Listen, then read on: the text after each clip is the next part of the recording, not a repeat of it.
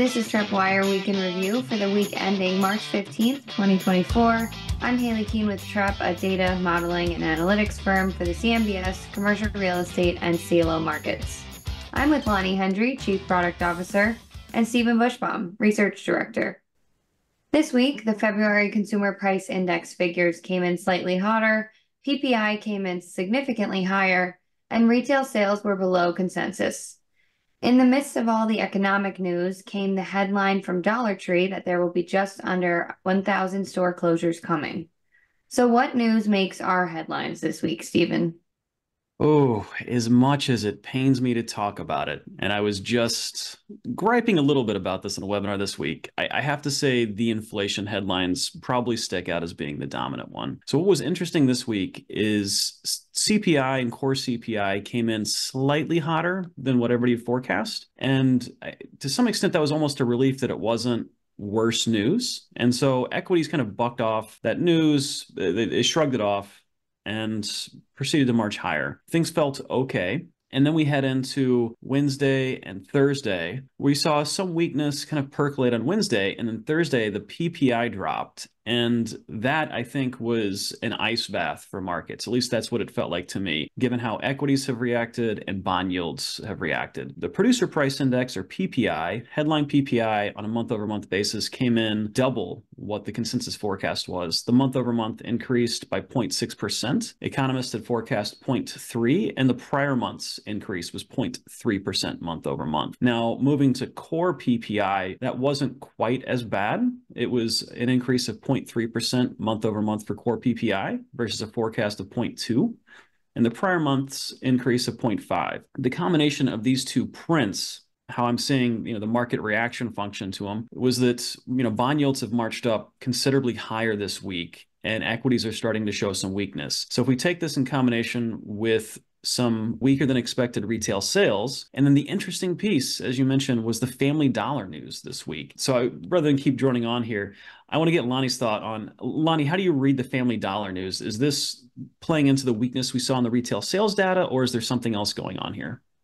Yeah, I think the Family Dollar stuff is interesting because effectively you had the merger that took place between those two budget retailers. I think the question for all of us now is with Family Dollar is, was this a planned part of the merger where they had non-performing stores, and so it's just now breaking news to the public, but this is something that had been contemplated for a while? Or is this something more closely tied to the lagging retail sales that you mentioned? I think it's probably part of the strategy go forward. I mean, if you look at the numbers, they announced they're going to close about 600 stores. I think they have, depending on who you trust for the numbers, somewhere between 15 and 1,600 stores nationally. So it's not an insignificant number, but it's not like they're closing 80% of the stores either. And I think what happened here is a lot of these stores really popped up during the pandemic in secondary and tertiary markets where there was a lack of available grocers.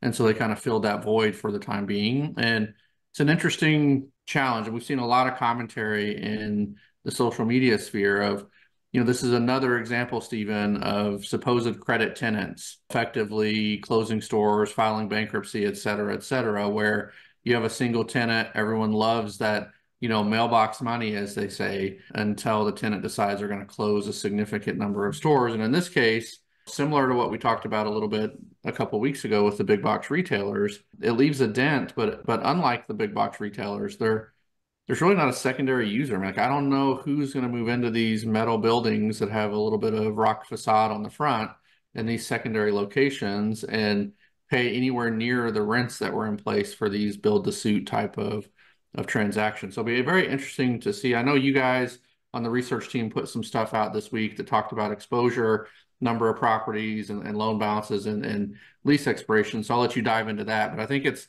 something that's going to be headline worthy for the next couple of weeks for sure as people kind of parse through the data. Sure. So what we did on the research side was first we wanted to start off with, well, what is Family Dollar's footprint? And so it amounted to just under $800 million in exposure to Family Dollar leases spread across 247 properties. A lot of these are concentrated within Texas and Florida within the CMBS universe, with around 112 million in Texas and 85 million in Florida. And together that represents about 25% of the total exposure. What's, I think, particularly important, getting to something you pointed out here, Lonnie, is that approximately 53% of the properties, or 247 properties with exposure to Family Dollar, are single tenant properties. Now, the good news for CMBS investors out there is that this only accounts for just under 104 million of that 794 million in loan exposure, or just 13%, right? I mean, it's just kind of like the basic math of, well, if it's single tenant and it's Family Dollar, those tend to be a lot smaller properties.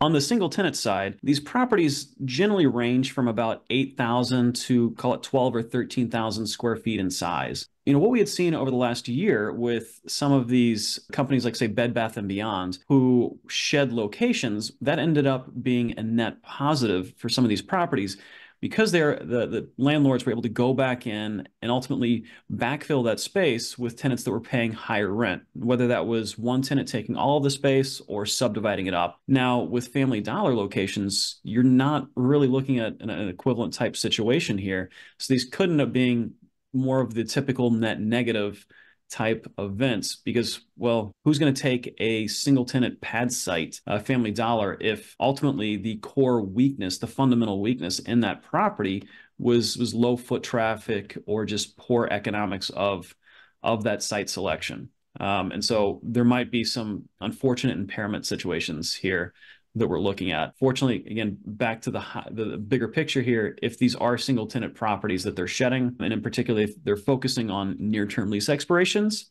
this might not be as painful as the headlines would suggest. And so turning to the lease expiration schedule, when we looked at the near-term lease roll for Family Dollar, you have 24 properties with Family Dollar exposure where the leases expire in 2024 with a total outstanding balance of $7.4 million. 11 of these are single tenant. And then in 2025, you have 33 properties with leases expiring with Family Dollar, totaling $6.2 million in exposure. 6 of them are single tenant properties. And so when you turn to the multi-tenant properties with exposure to Family Dollar, you do get to a slightly higher loan balance, but there's not a lot of underlying weakness that I saw in the loan performance for those multi-tenant exposures. You had a very small percentage. It was only 33 million in loans with Family Dollar expiring in 2024 or 2025, where the debt yield on those loans was below 10%. So generally, they're in good multi-tenant locations. The question will be, what, if any of those, are they going to shed? Will that end up being a positive for the multi-tenant? And then what kind of shedding will they do on the single tenant side?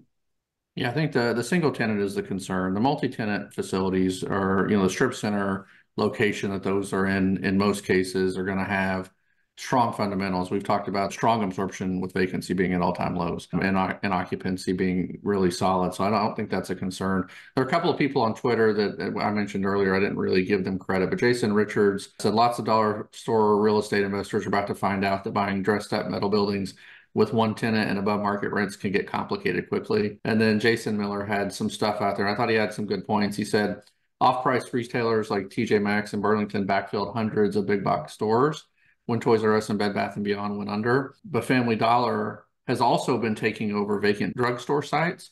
But there's really no major tenant just sitting in the wings to backfill those spaces that they're going to vacate. So this will be something we keep an eye on. I mean, to your point, Stephen, the big picture, this isn't something that's multi-billion-dollar exposure. And I think this is headline worthy, but I don't think it makes a huge dent in the retail space broadly, nor do I think it's something that's going to be systemic across other retailers. I think this is something where the merger has something to play with it. And we'll see, we'll see how things go. You did mention a lot of other stuff that I didn't have a chance to really comment on, so we'll kind of leave it as it is. But a couple of interesting nuggets I did want to just add. U.S. GDP is up for 6 straight quarters and rising 3+% this quarter. So to your narrative on the inflation numbers coming in hotter than expected, the economy is still, from a quarter over quarter perspective, looking really, really strong too. And I don't think that we're getting enough discussion around housing prices continuing to rise across the U.S. with the higher interest rate environment, which is just counterintuitive. And so if you look at that, coupled with unemployment still being at all-time lows, I'm with you. I mean, I think this puts the Fed in a really tough spot. And I wouldn't be shocked if you start hearing some murmuring of them potentially even raising rates at some point in 24 to really kind of tamp this down. One interesting piece of news came from Ken Griffin at Citadel.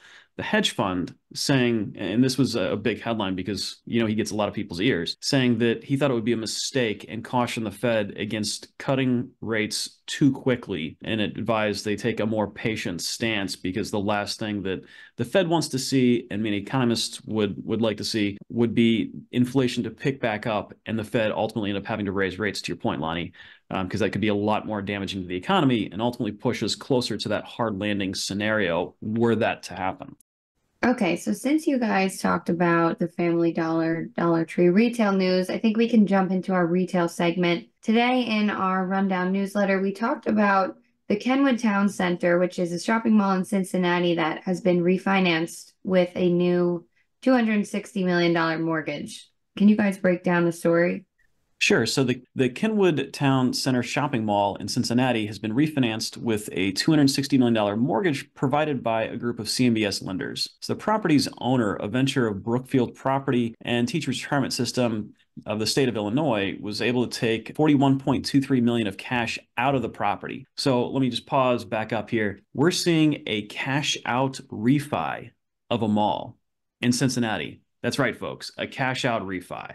This is great news, and to the point of the headline, not all malls are created equal. It's not all doom and gloom out there in mall space. A couple of years ago, it would have seemed like a cash out refi of a shopping mall was a near impossibility, certainly with the 2020 pandemic lockdowns. This property is anchored by Nordstrom, Macy's, and Dillard's, and the inline store sales, an often used gauge of a property's performance, last year totaled $779 per square foot. And that doesn't count the roughly $8,800 per square foot sales that the property's Apple store generated. Add that store in, and the store sales amounted to just over $1,000 per square foot. That compares with the $637 per square foot sans Apple inline sales the property generated in 2019. Fast forward, it's clearly performed extremely well post 2020. This isn't just a flash in the pan bit of revenge shopping.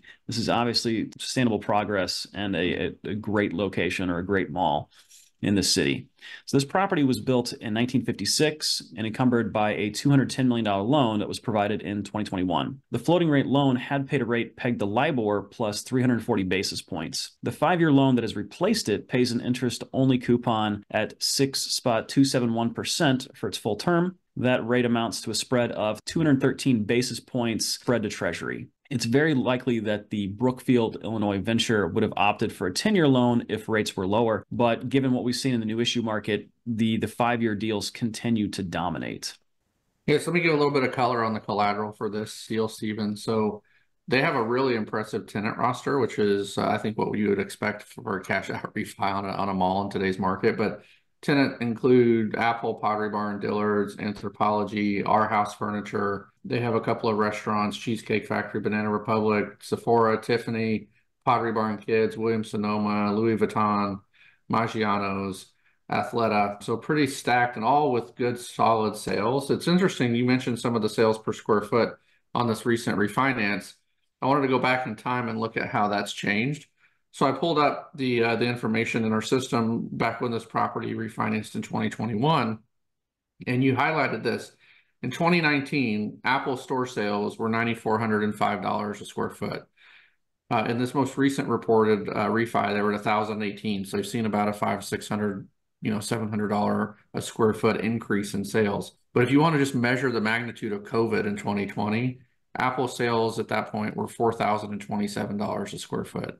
So 2019, $9,400, 2020, $4,027, 2024 back up to pre-pandemic of 1,018. And if you look at the inline sales, $943 a square foot in 19, decimated down to $539 in 2020, and then this year back up to $779. So really strong sales, and actually indicative of the tenant roster and the location of stuff that you talked through. So it's great to see. I don't know if this means I have to sunset the cashinrefi.com domain, or if this is a one-off, but I think, for this week's edition of the podcast, it's great to start off with a story that has some really good takeaways. I mean, this is what we were talking about ad nauseum in 2021, where people being able to refi, cash out, and then put that capital to work elsewhere. So it's really great to see this happening. And in Cincinnati, of all places, I think is a really good sign. And then we had a few retail sales this week. We had Styles paying $30 million for a South Florida shopping center. So Styles Corporation, they purchased Shoppers Haven for $30 million, or about $145 a square foot.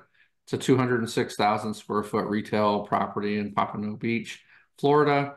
Styles Corp is located in Fort Lauderdale, and they bought the center from Partridge Equity, which is also in Pompano Beach, which purchased the property for $50 million in 2016. Marcus & Millichap was the broker on the latest sale. First Horizon Bank provided the new buyer with $36 million worth of a loan, and that's according to a report from the South Florida Business Journal. Properties on 22 acres across multiple addresses. And again, this is another one that has tenants that include Michael's, Bales, Walgreens, Party City, Outback Steakhouse, and a few other small retail tenants.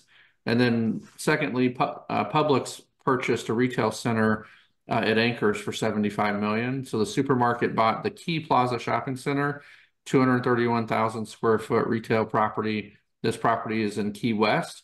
They paid $75 million for it, which equates to about $325 a square foot. This story comes to us from Commercial Observer. JLL Capital Markets brokered the transaction, and this property is located at 2900 North Roosevelt Boulevard, was built in 1991, and has some other retail tenants that include Office Max, and at least for now, a Dollar Tree. Dun, dun, dun. We'll see if they make it past the sale and the store closures. Good tie-in there. Let's talk about office now. We have a lot of stories this week, some bad and maybe one or two good, but it seems like a lot of loans headed to special servicing and some value reductions. Yes. So first up, we have a modification request sends a Raleigh office loan to special servicing.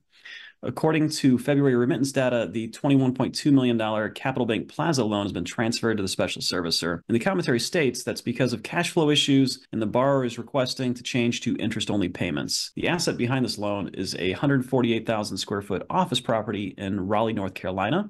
It was built in 1965 and renovated in 2002. Now, we warned in TreppWire that investors should keep an eye on this loan back in 2018 when Capital Bank was planning to move from the Capital Bank Plaza to a new downtown development, and that bank vacated the property in 2021. So we wrote about that event back in August 2021, and we noted that the architecture and engineering firm Clark Nexon, who had a lease that ended in June 2022, would be moving from its Raleigh offices as well.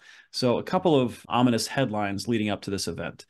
So the debt service coverage on a net cash flow basis fell below 1.0 in 2021 and has recently been in negative territory. For the first 3 quarters of 2023, the loan posted a debt service coverage ratio of minus 0.17 times. The occupancy was 96% in 2020. In 2021, occupancy fell to 52% following Capital Bank's departure. And in 2022, occupancy dropped to 32% after Clark Nexon moved away from the property.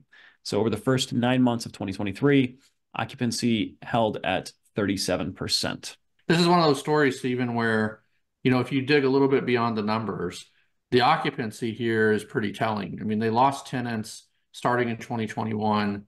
They had really strong occupancy in 2020, which coincides with the pandemic, 96%. They're now at 37% occupancy. So in addition to the debt service being as low as it is, this is a property that in order for them to get new tenants, you have to imagine they're going to have to put forward a bunch of TI allowance. They're going to have to put forward a bunch of leasing incentives and other things to get somebody to take the space. So this is another one of those stories where it's not just the debt service as currently constituted that shows the distress on this property. Anyone trying to buy this has to underwrite those additional costs to try to get the property back up to operating standard. And that's going to be a costly endeavor. And I think, we're going to start seeing more and more of these as we go through our stories, where it's not just the headline news of we lost 2 tenants. It's the reality now that in order to re-tenant those spaces, it's not like the good old days where the landlord had the ability to just put a sign up and some tenant reps started bringing people in to fill the space. It's a much more labor-intensive, cost-intensive endeavor for these landlords at this point, where break even on a new lease might not be for a couple of years. So next up, we have a Portland office loan gets transferred to the special servicer. The $19.1 million 220 Northwest 8th Avenue loan was transferred to the special servicer due to loan payment default. And this is an office building in Portland, Oregon that spans 67,000 square feet that was built in 1901 and renovated in 2017. In February 2021, we wrote in TreppWire that WeWork was closing its U.S. Custom House location, which is the property behind this loan. WeWork was the sole tenant on a lease that ran until 2032. Servicing commentary states that WeWork terminated their entire lease in June 2021, paying a one-time termination fee, after which the borrower has executed a replacement lease with another co-working space tenant, Industrious, who will occupy about 42,000 square feet. However, as of December 2023, the commentary suggests that tenant improvement construction has had delays preventing the new tenant from taking occupancy and the property from generating any income. This tenant transition took the occupancy on the loan from 100% down to 63%. The loan remained current throughout the pandemic, but is now 60 days delinquent as of the February 2024 remittance data. So obviously with WeWork out and them being the sole tenant, cash flow has taken a massive hit. So the debt service coverage ratio in 2022 fell to minus 0.77 from 1.76 times in 2021. And for the first 9 months ending 2023, the loan posted a debt service coverage ratio slightly better, but still negative, of minus 0.61 times. And this loan matures in December 2027. Yeah, you can go ahead and chalk that one up for December 27, extension modification. I know it's 2024, there's a long time between now and then, but I think if you're a lender, how far out do you think they're looking at this, Stephen? Like, are you, we're talking about, and on every presentation that we do, it seems like everyone's most interested in, and rightfully so, the 2024 maturities, 2025 maturities, et cetera. But I got to think, if you're on the lending side and you're sitting on these loans, I want to look at like, what is my exposure over the next 5 years or so? Because I think that there's a potential for the loans that mature in 26 and 27. Supposing the office market stays the same, where return to work is kind of like, there's a lot of people still working from home or hybrid schedule. It's probably going to be worse then for some of them. I mean, like, as bad as it feels now for the office sector, you still have a lot of tenants that were locked into pre-pandemic leases that are still kind of bolstering the sector. I don't know, what's your sense if you're a lender? Are you looking out to 27, 28, 29? Or are you really just focused on what's going to roll in the next 12 to 24 months? For me, on a story like this, personally, I'm not looking more than 1 or 2 years out. For an asset like this, where the replacement tenant still has a lot of question marks about, will this business plan succeed and what's the rest of this building ultimately going to stabilize at? Now, for the broader market, sure, I might be able to wrap my head around, 26, 27.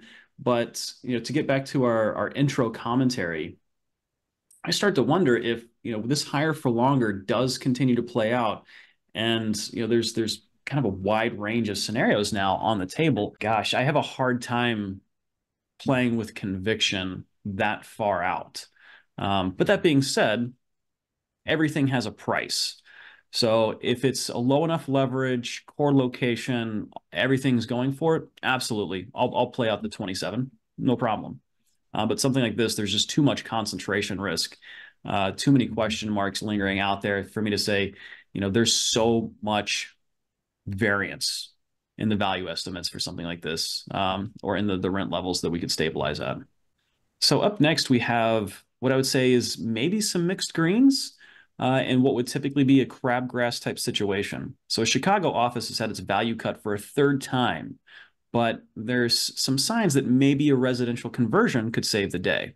So the Chicago office backing the $100 million 135 South LaSalle loan received its third reduction in appraised value, according to March remit data.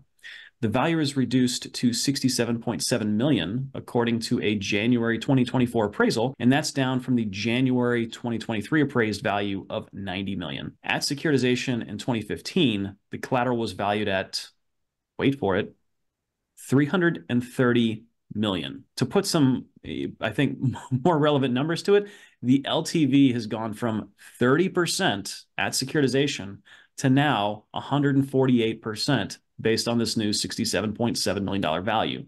So to pause here and put this in context, when we hear things like, oh, don't worry, we're incredibly low leverage, we have a lot of equity buffer to absorb any sort of value declines, a story like this shows in the office sector, nobody's safe. To be able to go from 30% LTV all the way up to 148% in an 8-9 year time span is astonishing, quite frankly. Now, we need to dig a little bit deeper into the data here to understand what's going on and why the value has fluctuated and why this is, in my mind, potentially a mixed green, perhaps heavy crabgrass mixed in here type story. So the collateral is a 44-story building plus 3 below grade levels, totaling 1.3 million square feet. This is an office property that was constructed in 1934, renovated in 2013, 2014. The loan has seen its cash flow plummet over the last few years after the largest tenant, Bank of America, vacated part of their space in 2020 and the remaining space in 2021. And Bank of America occupied 827,000 square feet, accounting for 62% of gross leasable area and 56% of underwritten base rent. At year-end 2020, the debt service coverage on net cash flow was 4.98 times when occupancy was 86%. Now, fast forward to 2023 year-end, debt service coverage on a net cash flow basis was minus 2.54 times when occupancy was 16%. Effectively empty. So how in the world then am I saying there's any mixed green in here? Well, let's look at the servicer comments. So first, what was interesting to me was that the servicer commentary over the past few months had indicated that workout and modification discussions are ongoing. Typically, when you see a loan with these sort of metrics, you don't get those sort of comments. So head scratcher, let's keep digging in. Second, and perhaps more importantly, last month's servicer comments stated that the lender is working with the borrower to allow them to obtain TIF financing for a partial residential conversion. And the borrower was selected by the city to be one of 4 properties considered for the subsidies, and the process is ongoing. So given the general buzz around office to residential conversions, this will be a loan to watch. So again, while I said there was some mixed green in here, it still is very heavy tilted toward the crabgrass, given that there's probably some sort of a value impairment. But the fact that the borrower is trying to find a path forward, has applied for TIF financing, was selected by the city. These are all some good signs in a city that has had a lot of office value degradation. This reads to me, Stephen, kind of like a Dumb and Dumber, where the guy's like, "So you're saying there's a chance?" That's exactly it. Like mixed green, it would have to be all lowercase, right? Like this is like barely registering on the scale of mixed green, but I'm gonna go with it for you. Like I'm gonna say, yeah, maybe there's a chance. Can we call it catgrass? Something like that. Yeah, like something. So for those that listen, you mentioned something I thought we could jump on maybe as a little education segment here. You talked about TIF financing. So we may have some listeners that don't quite know what TIF financing is or what that means, but TIF is just an acronym that stands for tax increment financing. And so effectively what happens is certain cities and municipalities can set up what they call TIF districts, which are just geographically bound areas within their jurisdiction. And effectively they assess a tax for all the properties that are within that geographic boundary, with the requirement that those additional tax levies have to be reinvested in that geographic area. So it effectively incentivizes people to move to that area because they know they're going to get additional reinvestment in that market. So for office buildings or other commercial properties, it's a nice kind of pay to play effectively where you're going to get more attention to detail. So some examples here in Texas that I'm familiar with is you may get additional cleaning services where they come and they actually power wash the sidewalks and they power wash the buildings at ground level, or they trim the bushes so that they are carved into designs and they put fancy lighting on them. So at night it's more inviting, and those things where the building owners themselves are not responsible for doing that work, but that work gets done through the use of TIF proceeds. Now in this example, it sounds like they've set up a separate program for the conversion. My cynical comment on that would just be that office to resi is very expensive and the relative allocation of TIF dollars is not that much. So, this would almost read to me like they've been awarded or qualified for some sort of a small grant. This wouldn't be enough in my mind, and I could be wrong. I'm not familiar with this particular instance, but just in practice, this would read to me as, not something that's going to like tilt the scales to where this really maybe was a non-viable office to resi conversion, and because of the TIF financing, it now is magically viable. This would be more of, kind of a lighter incentive that says, hey, we'd love to show our support, even if the allocation of TIF funds is not substantial. So happy to jump on a call if anyone wants a deeper dive on TIF. It's really interesting. There's a lot of those types of programs. You also have a public improvement district or a PID, which is very similar. And so there's a lot of nuanced ways for local municipalities to really try to drive certain types of development or maintain a certain level of physical appearance within those geographic boundaries. And let's shift gears and talk about multifamily. This week we saw sales across the country and new financing for apartment properties. So we had a sale here in Tucson for $59.8 million. This was an affiliate of AHC Funds. They paid almost $60 million or $181,000 per unit for Peak at Oro Valley, which is a 330 unit apartment complex in Tucson. This was a Chicago private equity firm that purchased the property from ARPA Capital, LLC, which acquired the property back in 2021 for $54 million. Marcus and Millichap's institutional property advisors brokered the deal. So we've seen them the last couple of weeks. They've seemed to have a lot of transaction activity in that line of business on the multi side, so which is great to see. Properties encumbered by a $44 million Fannie Mae loan. This is another one, 2 weeks in a row, Stephen, where the loan is being assumed. This property was provided that financing last May. This asset was built in 1984. It's at 8215 North Oracle Road, which is about 10 miles north of Tucson. Has 1, 2, and 3 bedroom units. Rents typically start around $940 a month. What's interesting here is this property was probably purchased near the peak in 2021. And yet the previous owner was able to go ahead and exit this with a slight increase in sales price. So paid $54 million, sold for $59. It's a little bit counter to the narrative that we've seen, especially in the Arizona market. Obviously, Tucson is a little bit different than Phoenix, but that was one of those general markets where you saw a huge run up in pricing up into 21. So I would take this as like really good green shoot for that market. Up next, we have RPM Living buys 400 unit apartment property in Atlanta for $85 million. RPM Living Investments has paid $85 million or $212,000 per unit for Aspire Lenox Park, a 400-unit apartment complex in Atlanta. The Austin, Texas company purchased the 10-building property from Willow Bridge Property Company of Dallas, which had bought it for $75.3 million a decade ago. RPM financed its acquisition in part with a $59.2 million Freddie Mac loan. Aspire Lenox Park sits on about 15 acres at 1050 Lenox Park Boulevard Northeast. The 3-story property was built in 2000 and has 1, 2, and 3 bedroom units ranging from 745 to 2140 square feet. RPM is an interesting story, Stephen. They started really small in Austin. I think they have vertical integration of their property management and acquisition, and they've really scaled over the last 5 or so years. It's really great to see. They have properties now all across the Sun Belt.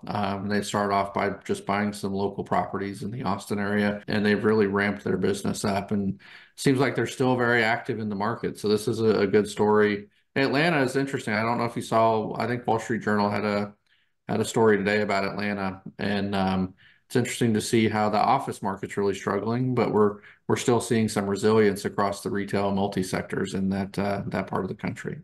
Yeah, and this is a particularly well-located apartment complex in what I would call a pretty desirable area of Atlanta. So this is, I think this is a very tactical move by RPM. I like it. Yeah, it's interesting. I'm wondering if we're going to see more people lean into some of these Sunbelt markets where the national narrative is negative, but the underlying fundamentals in those local markets are still strong. So we have a couple of other sales here I'll run through quickly. Ideal Capital purchased a Glendale, Arizona apartment for $108 million. They bought Cintio, a 325-unit property in Glendale. They paid $332,000 per unit for it. That comes to us from Multi Housing News. Ideal Capital is a Clovis, California-based company. They purchased the 3-story garden property from Hines, which is based out of Houston, and CBRE was the broker on this deal. CBRE also originated a $60 million Freddie Mac loan to facilitate the purchase. This property is at 3600 West Happy Valley Road, opened last year, and has a combination of 1, 2, and 3-bedroom units. Good story there. That would indicate to me that they've seen some pretty strong lease-up activity if it just opened last year and they were able to go ahead and exit.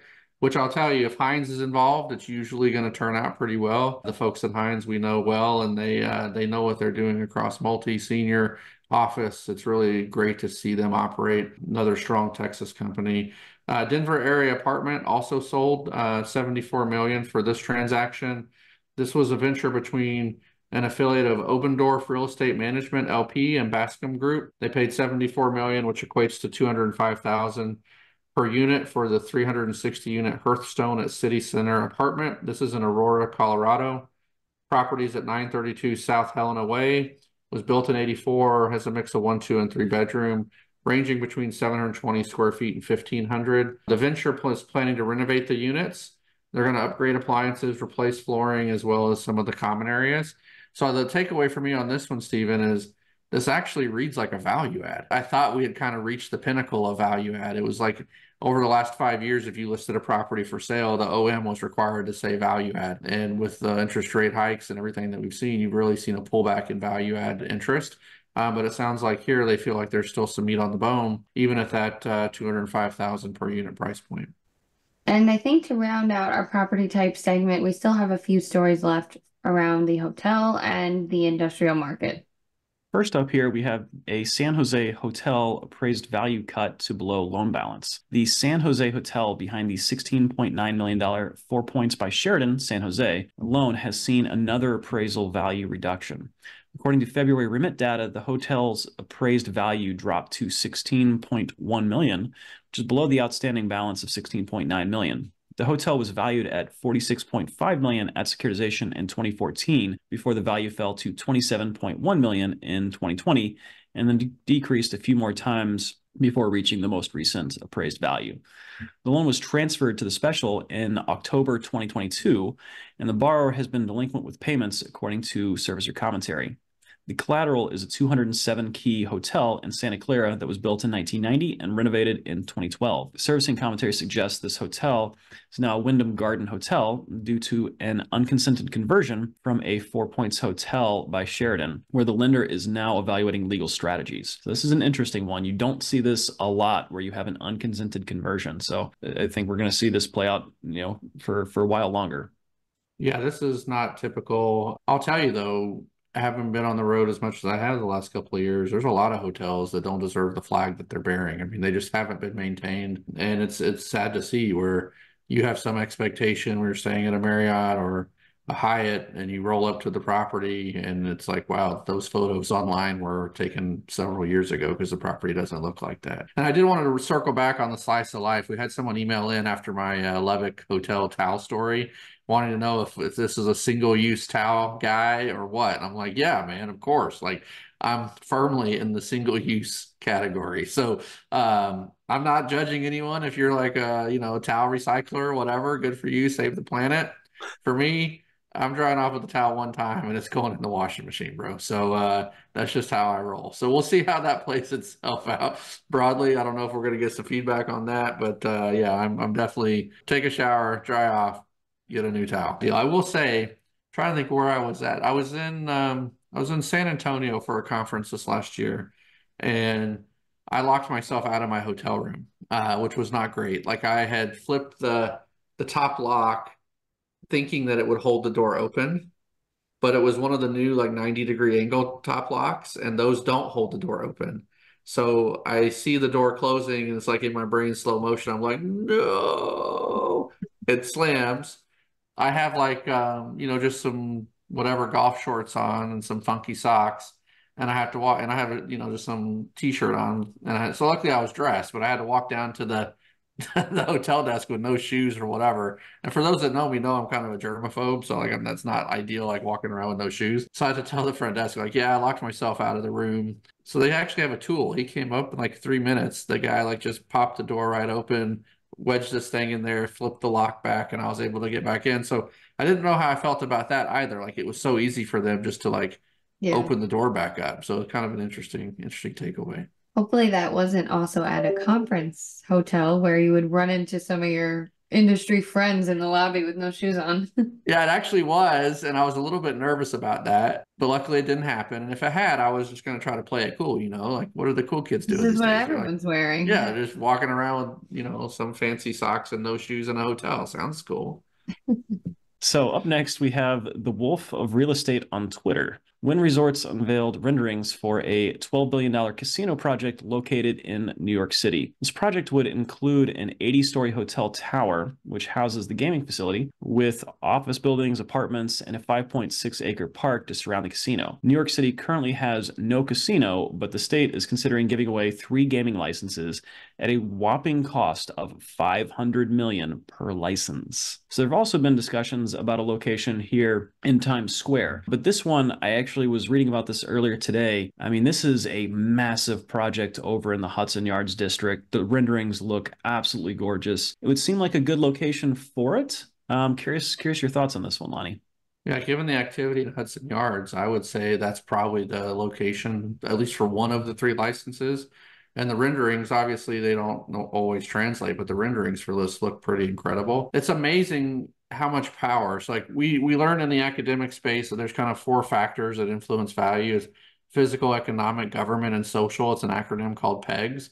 And government usually forces their imposition of value creation or locking down through zoning. But in this case, like this offering of a license that allows you to operate something has the potential to have a really significant impact on the local economy, even with a cost to the developer of $500 million. So it's just amazing for me to see, like, having spent 25 years in the CRE space, how the dynamics are at play at all times. Like we're in this crazy market disruption, but the city tosses out, hey, we're going to let some casinos come in. Oh, by the way, it's pay to play. It's 500 million. There's going to be no shortage of people wanting to jump, to get at that. I think Hudson Yards makes sense. I think 5.6 acres right there with an 80-story hotel could be a really, really dynamic addition to the city. It'll be interesting to see, though, if the city moves forward and this plays itself out. I mean, it's a lot of states talk about doing stuff like this. It's another thing for them to actually award someone a license and then see what happens from there. So our last lodging story, we have the Lowe's Minneapolis Hotel sells for $23.5 million, according to Downtown Voices News.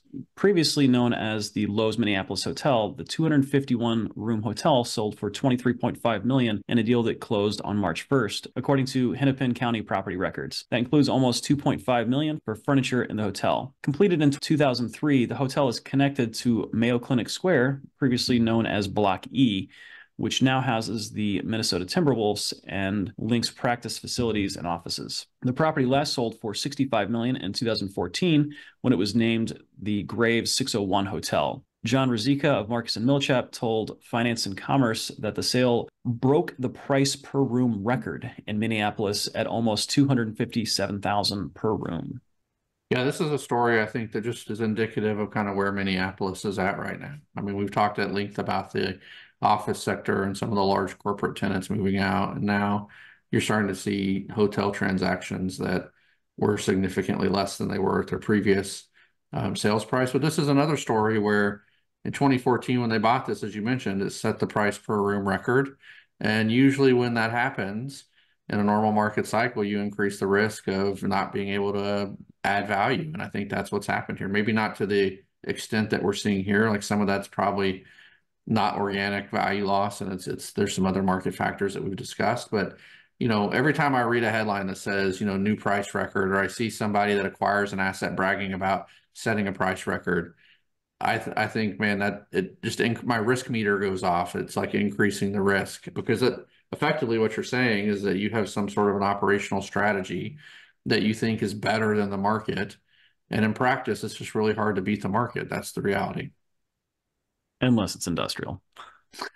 Yeah, industrial, you can still be a genius just by owning the asset, right? So we've seen that play out with multifamily. We've seen that play out with a bunch of other asset classes. And it's interesting, the industrial stuff, we have a couple of stories here. I'll jump in, Stephen. Equus pays $124 million for North Carolina industrial portfolio. Equus Partners has paid InvestCorp about $85 a square foot for a portfolio of 9 bulk distribution buildings. This portfolio has 1.46 million square feet in the Charlotte and Greensboro areas. Equus, which is based in Newtown Square, Pennsylvania, purchased the portfolio through its Reinvestment Partnership 12 LP Value Add Fund. Say that 5 times fast. It lined up a $75 million loan from Franklin BSP Realty Trust to help finance the acquisition. And this is a short-term deal, 3-year term. 8 of the buildings, which total about 1.22 million square feet, are concentrated in the Lincoln, Cleveland, and Iredell County submarkets. The other building, which is 241,000, is in Greensboro. Portfolio is fully leased to 9 tenants and has FedEx, Lenovo, and American Woodwork on the tenant roster. So it'll be interesting to see here. It's a 3-year short-term financing deal, 100% leased. I'm assuming they think they can increase rents on this and reposition the asset to either lock in some longer-term financing on the back end of this or potentially increase NOI and try to position it for sale at the end of the 3-year term. So up next, we have EQT Exeter pays $49.2 million for Tampa, Florida warehouse. So EQT is paid $49.2 million, or roughly $113 per square foot for the 436,000 square foot warehouse located at 6708 Harney Road in Tampa, Florida, according to the Tampa Bay Business Journal. The Wayne, Pennsylvania REIT purchased the industrial property from Highbrook Investors of West Palm Beach, which had bought it in 2021 for $35.28 million. The property is part of the collateral pool for a $26.47 million loan that's securitized through a CLO.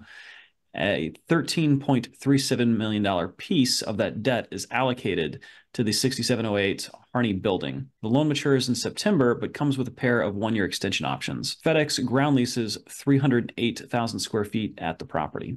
And then finally, our last industrial story, we have Brookfield pays $98 million for suburban Chicago industrial properties. And that equates to about, call it $77 per square foot for 3 industrial buildings totaling 1.28 million square feet in suburban Chicago. And this comes to us from The Real Deal. The New York investor purchased the properties from DWS.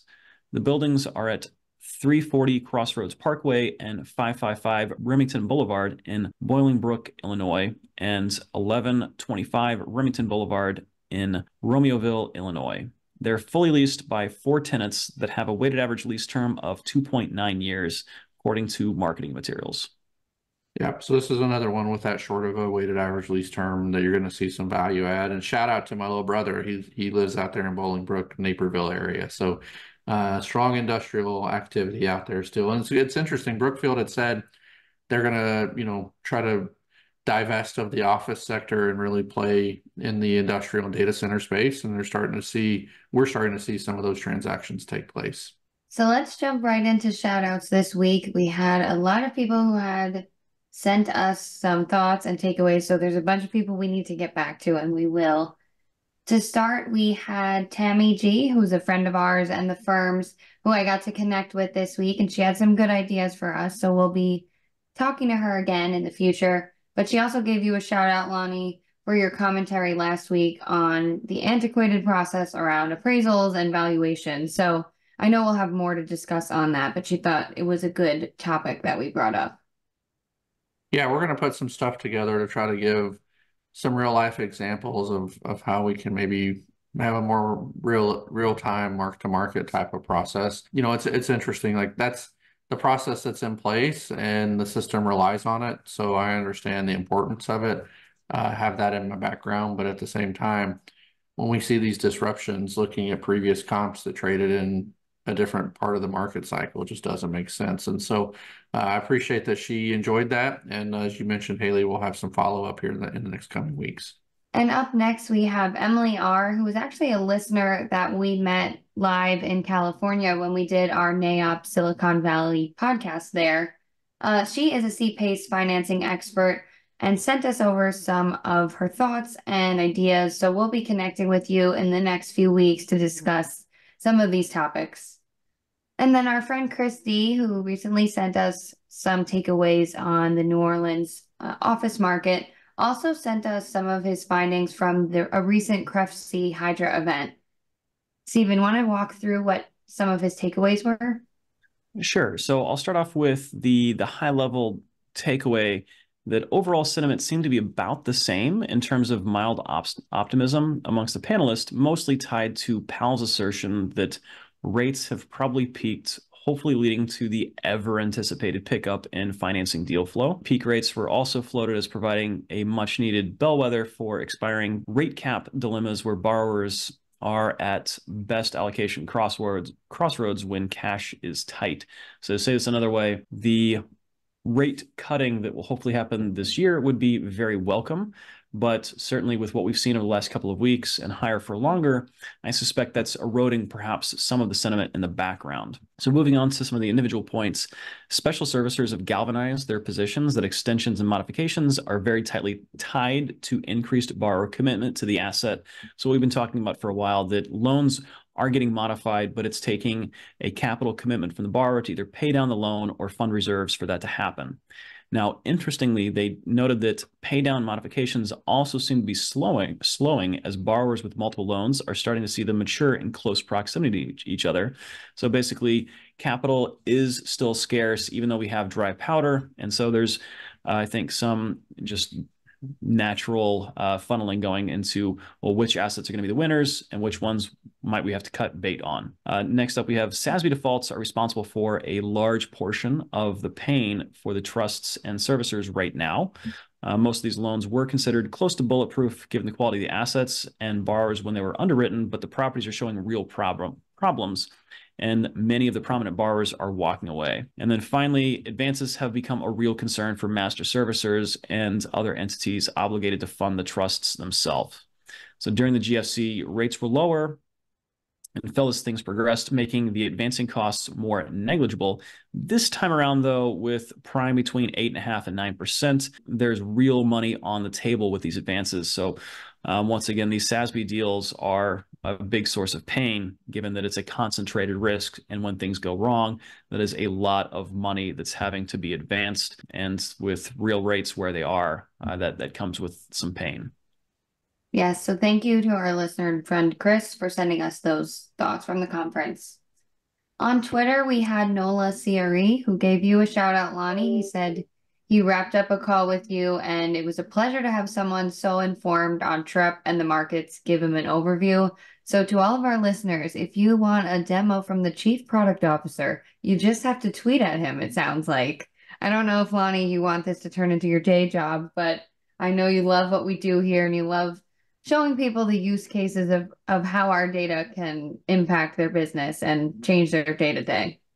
Yeah, even though we do the podcast once a week, I'm still in the product every day of the week. And so it's nice to jump on calls with folks that reach out and show them how they can leverage the tools to help drive revenue for their firms. And some really young, hungry folks that I met with this week. And it's great that they saw value in the meetings. And so, yeah, if you're interested in jumping on a 15 or 20-minute, 30-minute call, shoot me a DM or tweet at me and we'll get that lined up. And you mentioned the person who reached out to us about the towels, but that was Trevor N. He actually titled the email Towel Wire, I think. And he also added that, Stephen, there's a thing called bath sheets instead of bath towels. So we might have to make some TreppWire Podcast bath sheets, and maybe we can make them beach towels too. We'll use them this summer. You know, I'm looking at them right now and they look glorious. So I agree. This needs to be part of our swag arsenal. We will look into those. Mike H. on LinkedIn is a loyal listener. He gave us some props from our last episode 246 and pointed out some of the topics we talked about, like, have you noticed the lack of transactions in the missing middle lately? Is this partly why we have such a bid-ask gap? So thanks for sharing some of our takeaways and the episode. Austin M. really enjoys the podcast and listens every week. Bill B. says the podcast is standard Friday listening and was interested in some of our senior housing info we talked about. So we'll get back to you, Bill. Aaron M. said he's been loving our podcast, and he said that his company closed on a real estate loan back in 2021 and he was looking for updates. So it sounds like you might be the perfect candidate to jump on that demo with Lonnie, and he can walk you through some of our latest data on that loan. But thanks for listening, and we will get back to you. Aiden F. was just listening to the recent podcast and was interested in our loan loss information and our rundown newsletter. Ben A. is a longtime listener who was interested in any of our payoff and extension analyses. So we have a lot of this across different property types and a lot of this where you can find right in our platform.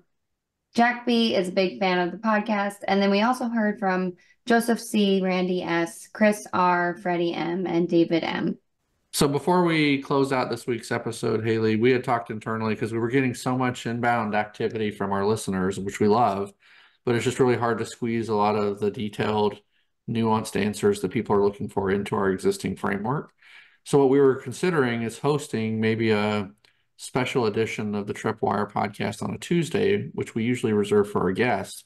But instead of having a guest, really going through and doing a deep dive on some of the inbound questions that we've received from the audience, which got me thinking we could definitely do that, and we're happy to do that. But this is where I'd love to get some reaction from our listeners to say, would you prefer that we do a special edition podcast where we answer your questions in a podcast format?